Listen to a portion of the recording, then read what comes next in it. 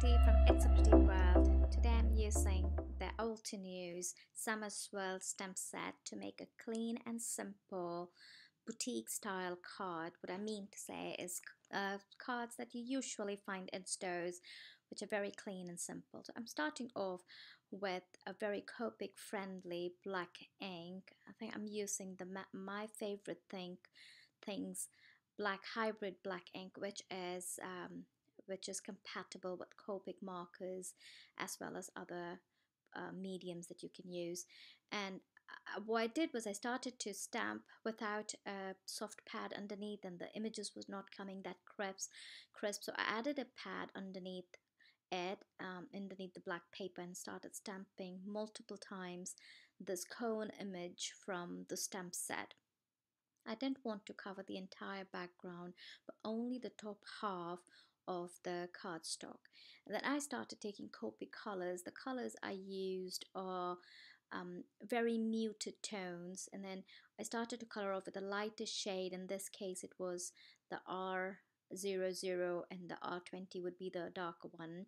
And then I laid the base color, which is a lighter one, and I left a white halo around the image. You don't want to cover it completely, and I want to keep these colors very muted, very subtle, almost look like a digitalized watercolor effect. And then I added the darker shade just to the edges.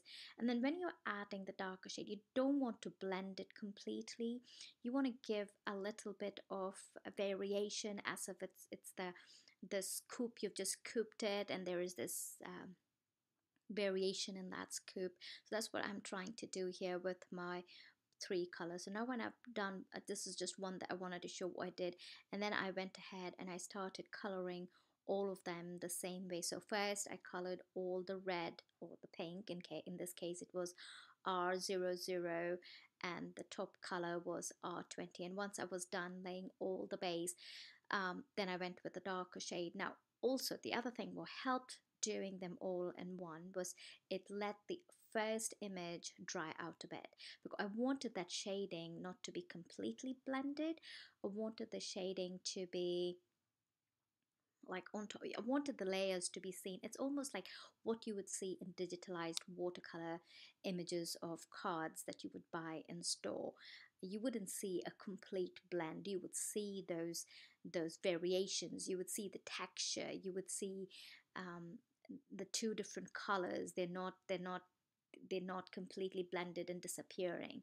So that's what I'm trying to do here, is lay all the lighter shades and then go with the darker shade. So that gives the lighter shade time to completely dry, and once it's dry and you go with the darker shade on it, it doesn't blend as well as it would have blended if the first layer was still wet. And then I started to color the cone.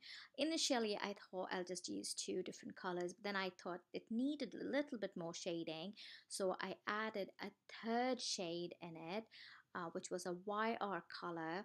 Sorry, my screen's not showing the numbers, but I've added the numbers in the description below so you can see it. And then I started blending it with the other two YR shades. And once I was done with all that, it was time to add the sentiment. I used the sentiment from the same stamp set. What I did was I chose two different sentiments which said you and then R's the sweetest. And then I took my mess day because I wanted to make sure that I am placing my sentiment perfectly in the place I wanted to. You see, there's a little bit of a gap in between those two cones, and the U just fit right in there. And I then I started to stamp it, and I realized I didn't want to make a mistake. I wanted the sentiment to be really straight. Again, this is a boutique style card and you want it to be as perfect, no wonkiness, nothing, as perfect as possible. So I pulled out the Simon Says stamp. I think it's called the sentiment positioner. It's just a piece of acetate with some grid lines on it, which helps you to place your sentiment pretty straight. And then I used this Altenew ink, which was very close to the ink color of the markers that I used for one of the dollops in the ice cream cone. After I was done with the U, I again put that positioner back into place and placed the second sentiment, which says are the sweetest. So the sentiment would read, you are the sweetest. I write on top of the U, not exactly in the middle, but just at the bottom half of the U. So the sentiment was overlapping the U a bit. And I stamped this with a black ink, and in this case I used a VersaFine Onyx black marker because I wanted that to be really crisp and dark. Once I was done not tearing, stamping all the sentiment, it was time to add a little bit of shimmer. I've seen a couple of cards when I go up to Target or I go up to stationery shows. I love going to stationery stores, Barnes and Nobles, and I love going to stationery shows just to see the beautiful, beautiful stationery people make, obviously digitally, not handmade.